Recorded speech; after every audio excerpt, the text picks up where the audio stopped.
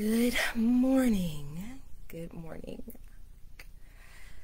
So this is about to be really interesting. Let's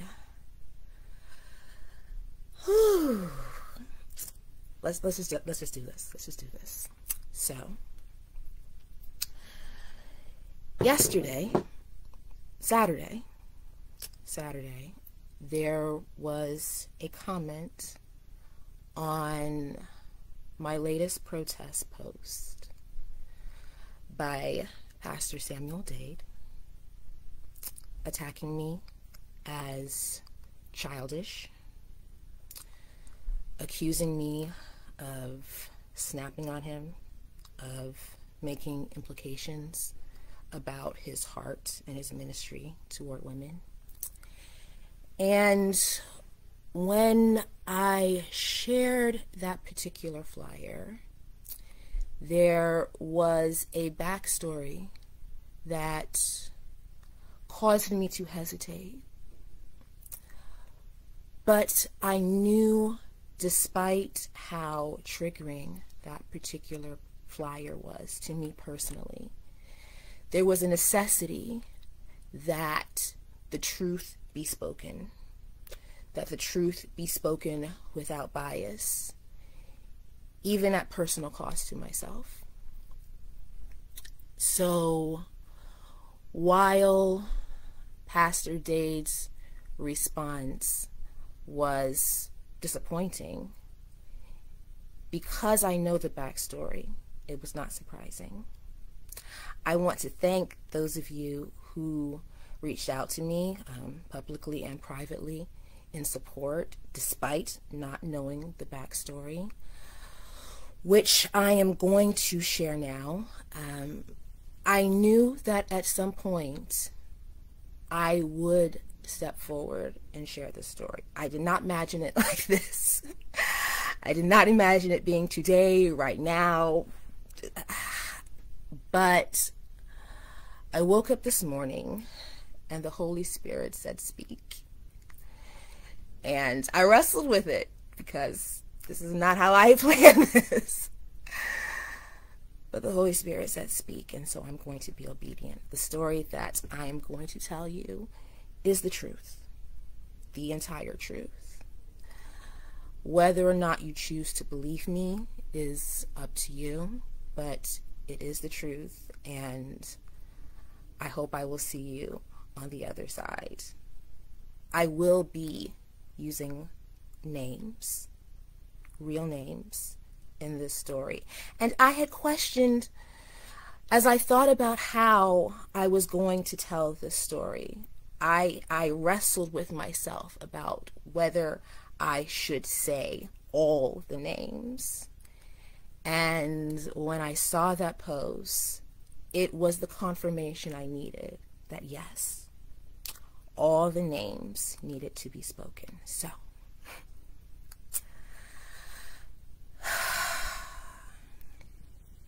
June 11, 2009, both of my parents were killed in a car accident. I had just turned 23 the month before, and as the eldest of my siblings, the responsibility of estate management and arrangements and all of that fell to me. And as many of you know who have had to deal with situations like that, nobody is prepared for something like that. Usually, if you are going to bury a parent, you're, in your 50s, 60s, you've had a whole life with them, and you have a whole life of experience to draw from. And even then, who is taught how to plan a funeral? Who is taught how to deal with funeral homes and estate lawyers? No, nobody. Nobody is really prepared to deal with something like that. Least of all when you are 23. Least of all when it's both. I was completely out of my depth. And so Pastor Sherwin Callwood, who has been a wonderful friend to our family reached out to me and said, let me put you in touch with a pastor who can help you with all of this, who has experience in this area. And I was so grateful. I leaped at the opportunity. The introduction was made, and the pastor that I was introduced to was so helpful.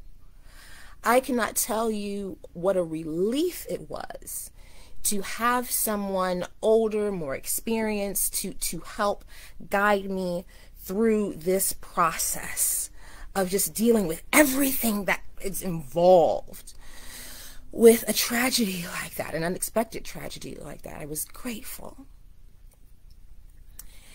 And because I was so grateful, I ignored or rationalized away the small things I would notice. It would happen right here at the corner of my eye, and by the time I turned to look, he would be there with an explanation, and I was like, well, oh, okay. Little things that just it didn't seem quite right, but I was 23. I was very unexperienced. I was still a virgin. And I had been very sheltered. So I knew nothing about the ways of men. I knew nothing about my body, my sexuality. I didn't even know what size bra I wore.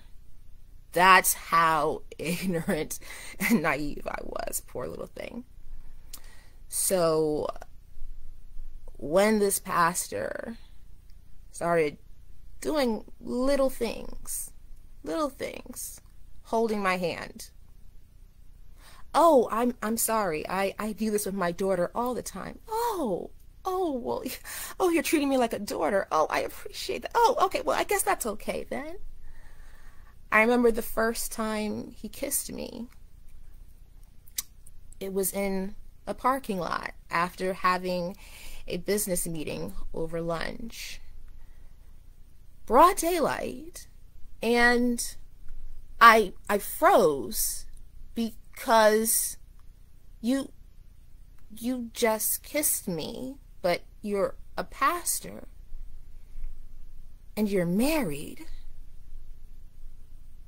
But I'm standing in public in broad daylight. So what has just happened? What? Maybe it's me. Maybe I am very sheltered. I am very inexperienced. Maybe it's me, because he can't be the one wrong. Surely not. It must be me. It must be me. And so I would explain away, and I would rationalize, and until one day the line was firmly crossed, and I was petrified, because now I knew, and it wasn't sex at the time. It was a makeout session, call it that. But I knew this is wrong. Oh my gosh, this is wrong. He's old and he's married. And what is happening? Oh gosh. And he began to speak to me softly, quietly.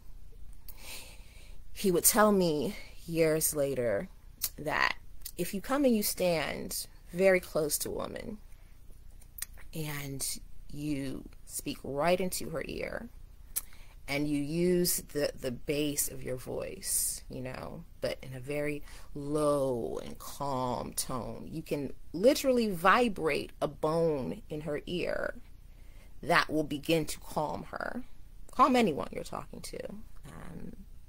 That there was a way to bend someone's mind, his words. But at the time, I didn't know any of this. All I knew that very much like a snake being charmed by the artist with the flute. I listened, and slowly he managed to convince me, almost, that he wasn't wrong. He was so lonely. He didn't know how much, he had needed someone like me in his life. How I had just seduced him with my wisdom, with my maturity. What a blessing from God I was to him. How he knew that this relationship wasn't going to be something that lasted forever. How could it? I was so young, and of course I had all my life ahead of me. But he was just so grateful that God had brought me to him at this point in his life. And it meant so much to him to have me in his life. And I didn't fight it. I tried. I did try, and many women who have been victims of abuse know about the trying. You will try. You will try to leave, and yet this person has something that you need. So you will have to go back. Whether that person has your identity, whether that person has your children, whether that person has your self-respect, whether that person has the money, for whatever reason, the average woman will attempt to leave 3 to 4 times before she's successful. And it was true for me. I did try, but I was still 23. And I still had an estate and lawyers and all this trauma to deal with. And I had no one else to help and nowhere else to go. So I would go back. And he would be so good and so loving and so kind and so gentle, and he would help me. Even at the times where, I hadn't done everything that he told me to do, and I would try to lie and cover it, he would still support me. He would still be there for me. And so I kept going back.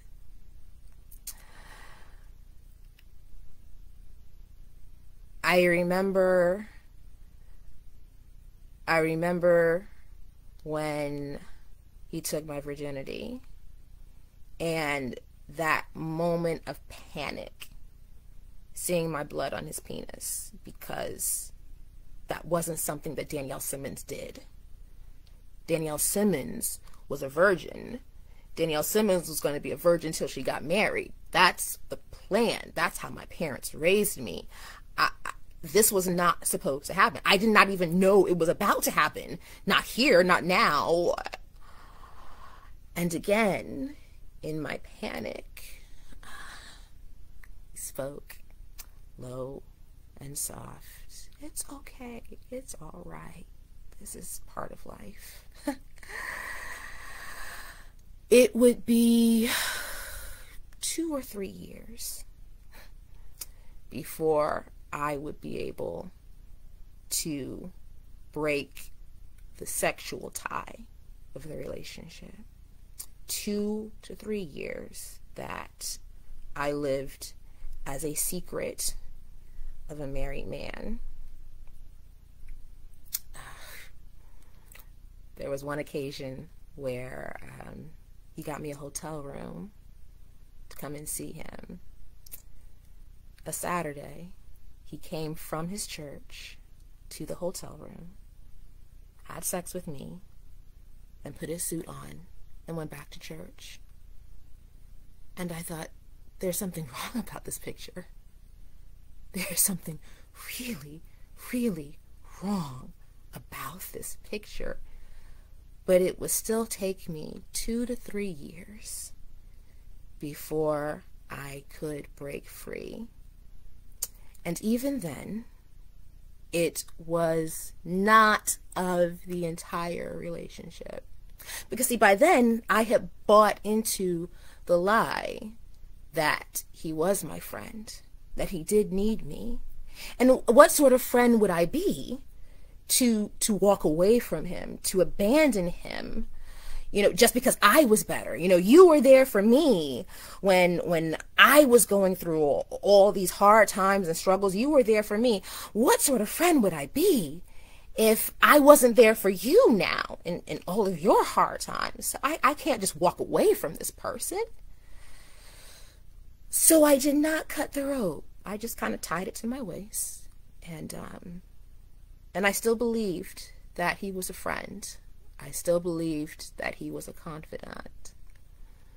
And so I did not see the hook when, let's see, 5 years later, no, 2 or 3 years later, he introduced me to a friend of his, another pastor. Strongly encouraged me to be in a relationship with this pastor. I remember asking him, are you sending me on some sort of assignment? Like, why are you so adamant that you want me to? And he was like, no, I just really think you will like this pastor. I think you, and I did. And this one was single. Okay, we are making progress in the right direction. This pastor is single. Yay! But this pastor had no intention of marrying me. This pastor had no intention of publicly owning me, of having a relationship in public with me. I was 28. He was 56.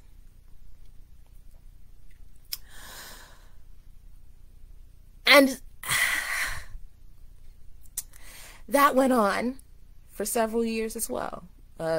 Friends with benefits arrangements, we'll put it that way. Of me hoping that maybe he would change his mind, that, if I were good enough, if I were available enough, understanding enough, maybe he would change his mind and choose me. That's not how this works. And because that wasn't going to be a steady thing, that wasn't going to be a real relationship. This pastor, the first pastor, pastor 1, pastor 2, make it easy, brought a second person into the equation. Well, if you're not going to be with anybody, how about this guy? He works in the church. He's all these things. And again, I didn't see the hook. I thought that these men were my friends. I thought they could be trusted. And so I didn't realize that I was being passed from one to another, to another, to another, to your friend, to your associate. Didn't see the hook. Pastor number 2 once told me, old men play the long game. But how can you know what the long game is when you're dealing with someone literally twice your age? You have no idea. You have no clue what the long game is. It was October of 2018. I was scrolling Facebook and I came across a Me Too story. A woman my age was writing about a man who had led tours for graduating seniors. He would take them on trips around the world. He positioned himself kind of as this shaman, spiritual leader who was in touch with all these different native ceremonies and the like. And as she was describing how this person led her into a sexual relationship, I began to feel unsettled as I read her story, because it sounded uncomfortably familiar.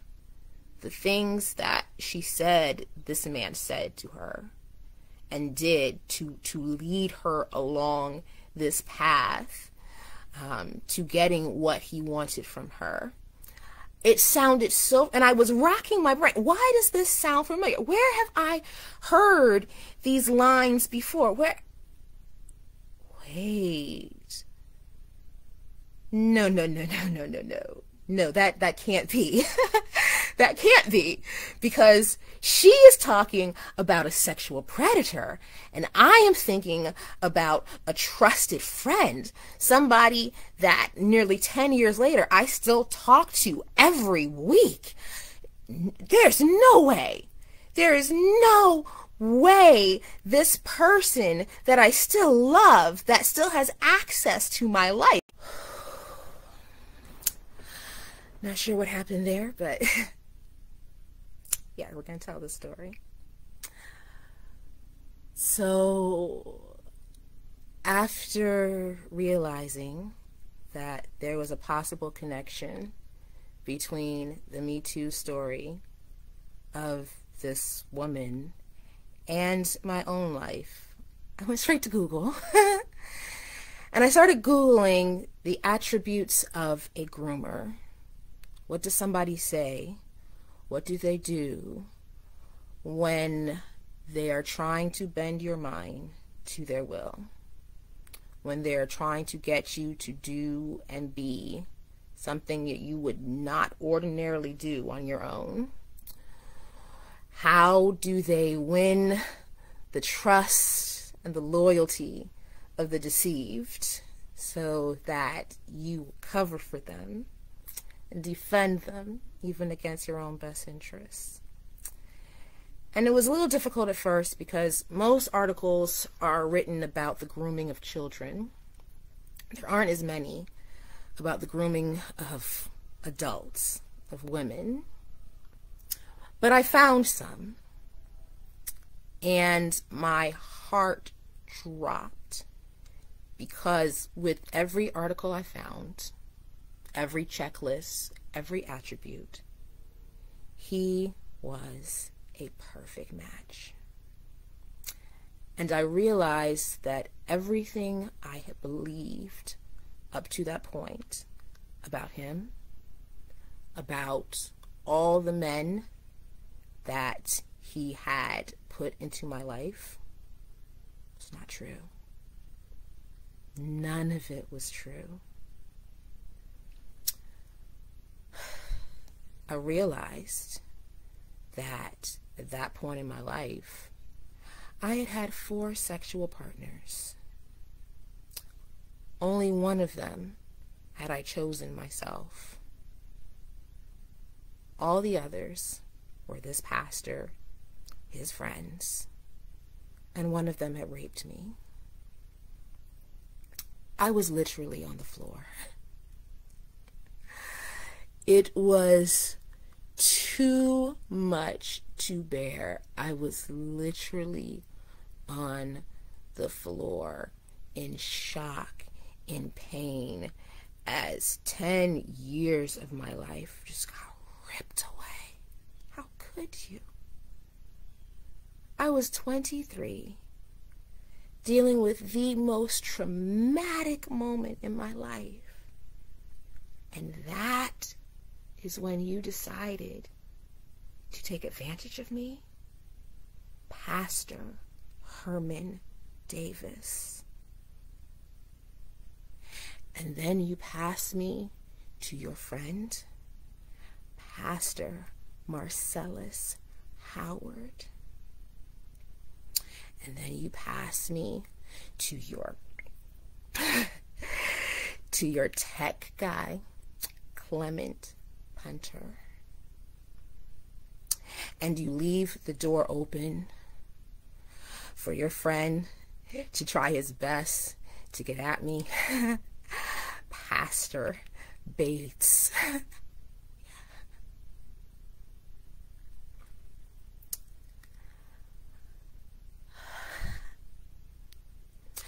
I knew at some point I would come forward with this story.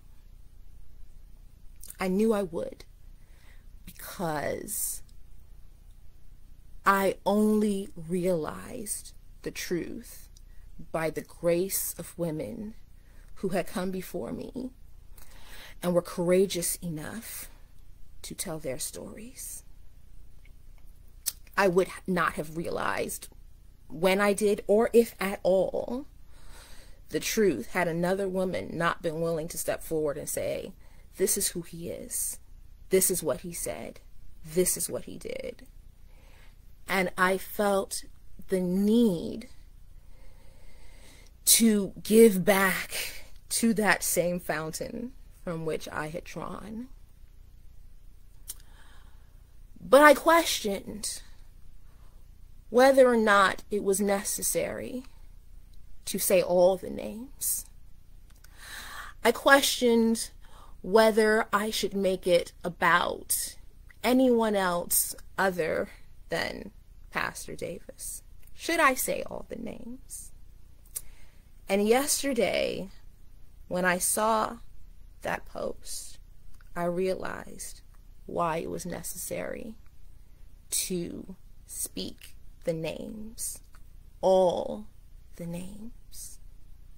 Because Pastor Dade is Pastor Howard's best friend. And I have every reason to believe he knew what was going on. The three of us went out for dinner one day. We went to Panera, and I was so honored that he would take notice of little me. He gave me permission to call him Pip. Oh, I couldn't believe that I would be allowed that familiarity. Pastor Dade would let me call him Pip. Oh my gosh. It's so painful. It's so painful thinking about how very naive I was for so long. For so very, very long. So many of you reached out to me, and you were shocked and surprised. Or, as Pastor Howard would say, shocked and amazed that Pastor Dade would come for me like that. That is why. Because it wasn't about the flyer. It wasn't about my protests. It was about the Good Old Boys Club. It was about attempting to speak to the Danielle they used to know, who would be cowed, who would have absolutely have shriveled and shrunk under the weight of such condemnation before. I would have been mortified, the old Danielle, to have had him speak to me like that in such a public forum. That was the Danielle they knew. That is not the Danielle of now. The Danielle of now has gone through a whole lot of therapy. The Danielle of now has got a community of support who I told the truth, the whole truth, and who loved me and believed me and said they would stand by me when I was ready to own my truth. The Danielle of now understands that there are consequences to standing in this space and speaking these names, and I accept them. Whatever they will be, whatever backlash there will be, I accept it, because I count whatever price I will have to pay for this moment cheap to have my freedom.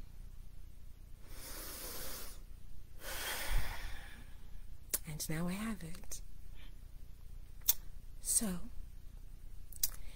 if you're a woman listening to this, and you at this point would rather not associate with She Speaks.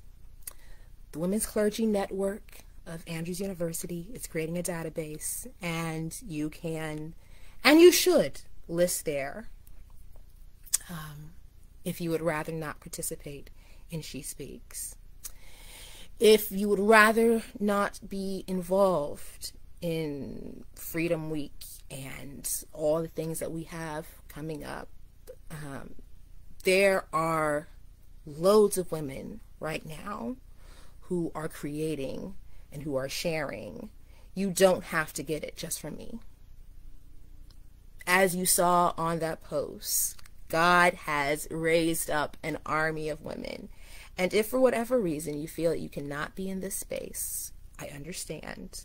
I hold nothing against you. I just ask that you go and you find what you need from some other woman. It's okay, truly.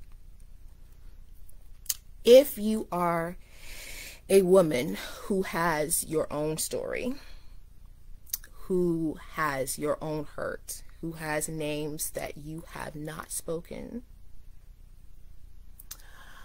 I will say this to you. If you choose to come forward, do not do it because you want revenge. Do not do it because you want him to pay. Do not step into that space with that spirit. Do it because you are grateful. You are so grateful for the community of women that have come before, and because you have a heart of love for the community of women who are coming after.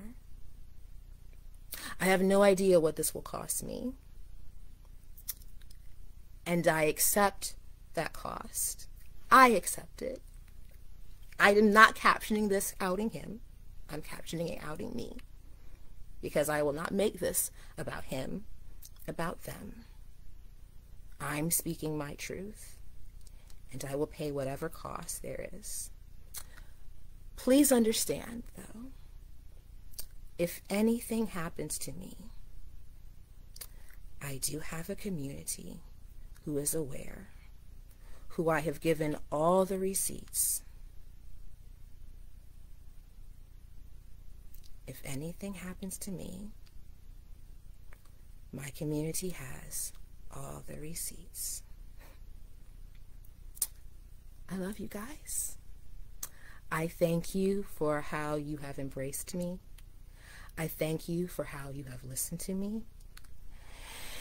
And I ask that you will be equally as embracing and as loving to other women who will speak or be exposed for their brokenness, for their hurt. There is the assumption that, once you're grown women, you make your own choices and own decisions. And well, she knew. Maybe not. Maybe not. Maybe she was acting out of a deep place of hurt. Maybe she was making decisions based on the lies that she had been told about herself and her worth. Maybe she made decisions out of ignorance because nobody told her the truth about her sexuality, about her body. This is why I am so passionate about this platform, because I recognize that had I been told the truth, so much of my life might have been different. But I am here now. I will speak my truth now. And I will be here for any and every woman who is also struggling to find her place and her truth. So, whatever comes next, in the words of a famous martyr, come forward, apply the fire boldly to my face. Were I afraid, I would not be here. Much love.